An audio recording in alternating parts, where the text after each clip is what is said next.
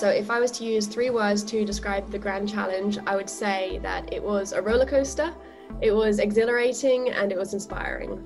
Hopeful, inspiring, and reassuring. Imagination, growth, and creativity.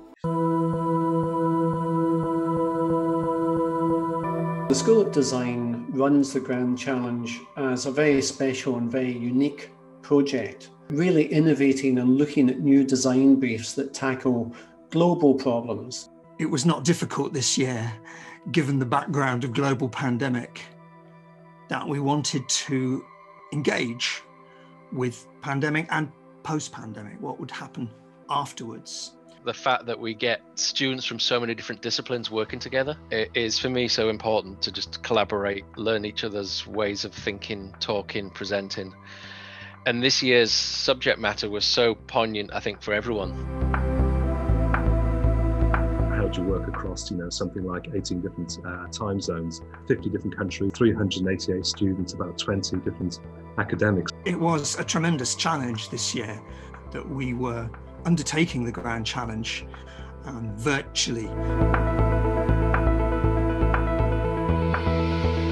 One of the reasons we run the Grand Challenge is to provide people with the chance to work in teams. Hopefully, after the Grand Challenge is finished, they carry on the networks, and that's one of the unique factors of the RCA, that students leave with truly an international network of artists and designers. And our sponsors this year are Logitech.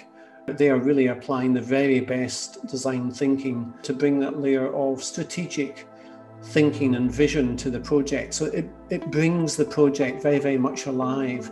And Logitech for us have been fantastic supporters in that regard. It's a privilege and an honour for Logitech to be part of this project and be part to work with the RCA, so I'm incredibly grateful for the opportunity. I can't say how much I appreciate all of the work the students have done. Some of the ideas were so well articulated as far as the problem and the opportunity that you as a panelist wanted them to succeed.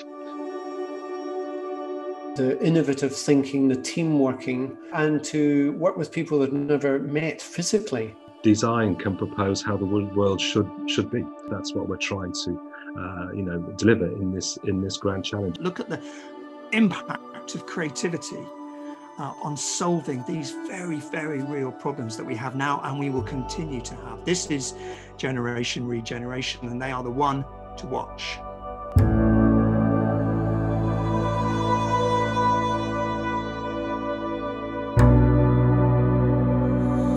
I'm amazed how well the teams managed to pull so much off in 4 weeks. It's incredible. First and most impactful thing we saw was the incredible collegiate collaborative spirit that was generated by this whole challenge. To do it in these times has proven so much more successful than we dared hope, and really quite inspirational.